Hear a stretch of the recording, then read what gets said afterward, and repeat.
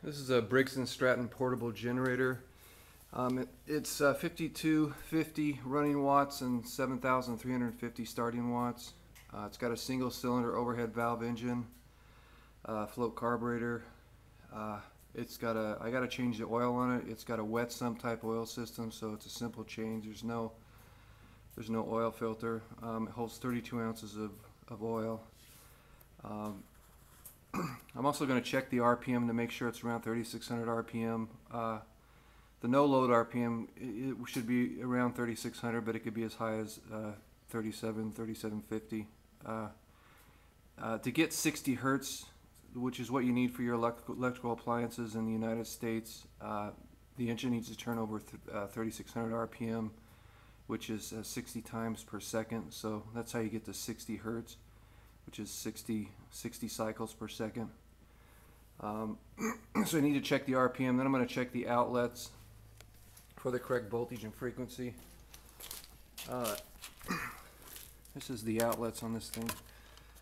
It's 120 volt, 240 volt, 30 amp outlet, AC, 120 volt AC, 20 amp outlet, 4 of them. It's got 2 circuit breakers. It's a pretty nice engine. I don't know what the horsepower is. I know it's 18 cubic inches. Horsepower in these generators is usually 2 horsepower for every 1,000 watts of electrical power. So this should be around 10 horsepower. It's got a recoil starter, pull starter.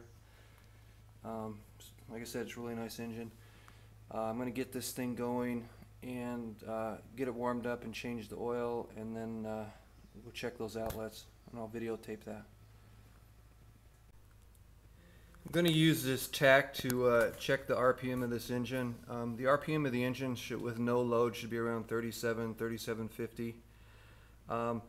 This tack measures, it's for a 2-stroke engine, so it actually sees, it interprets each ignition pulse as 1 revolution, but in a 4-stroke engine, the ignition pulse happens every 2 revolutions. So you actually have to double the whatever it displays. You need to double it on a 4-stroke engine. So it should be around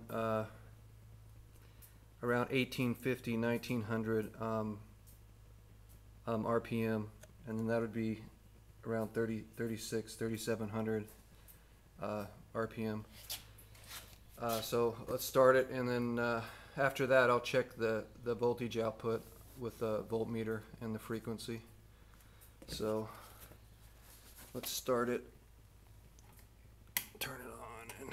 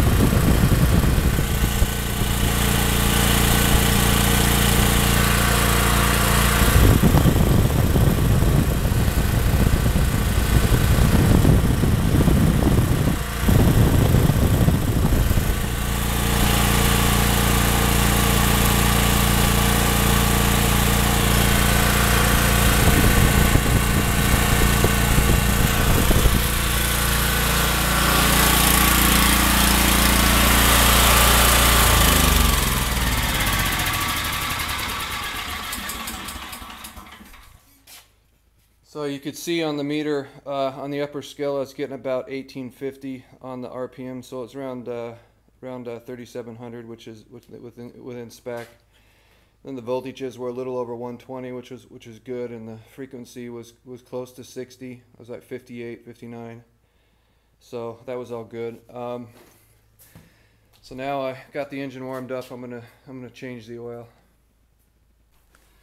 I had to elevate the engine a little bit to get the pan underneath it, and also I got it more level. So and here's a drain plug.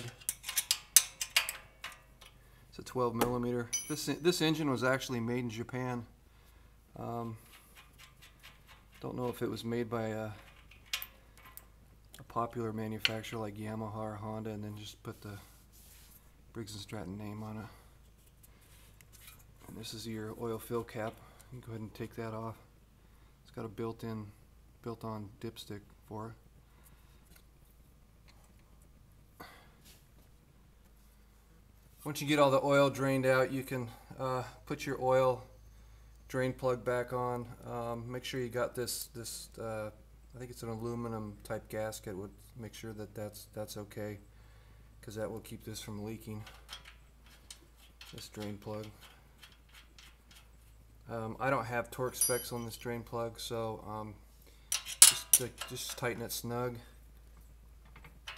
After you get it oil replaced, you can start the engine and check for any leaks around the drain plug, and make sure your fill caps are all tightened down. One thing I forgot to mention is you want to clean the engine, especially around the area where you add oil, so you don't get any dirt in the engine. And it's important to warm up the engine oil before you change it, because it flows easier and it's more likely to get particles and contamination suspended in the oil, so it comes out with the used oil. This particular engine uses about 32 ounces of oil, so 1 quart.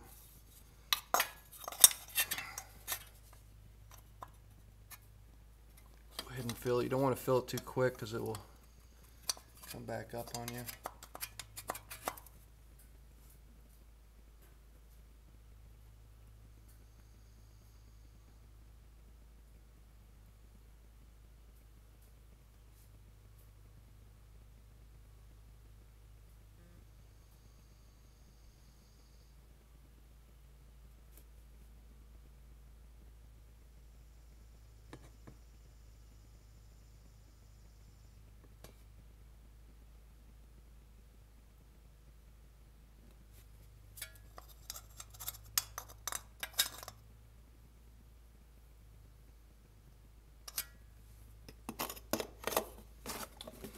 When you get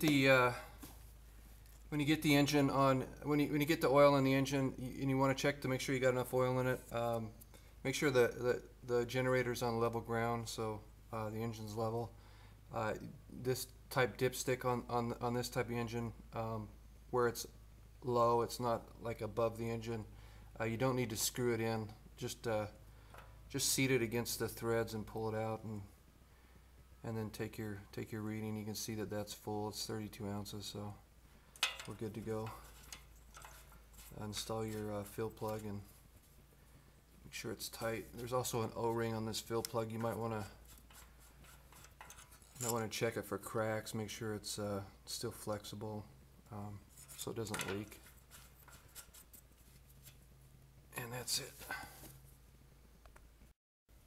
Changing the engine oil on these portable generators is usually a pretty easy task, because these small engines that they use on these generators don't have a pressurized oil system. It's just a splash type oil system, so it's just a matter of draining the oil out and adding fresh oil.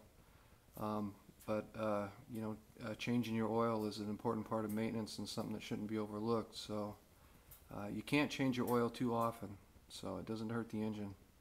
And it's something that should definitely be done on a regular basis.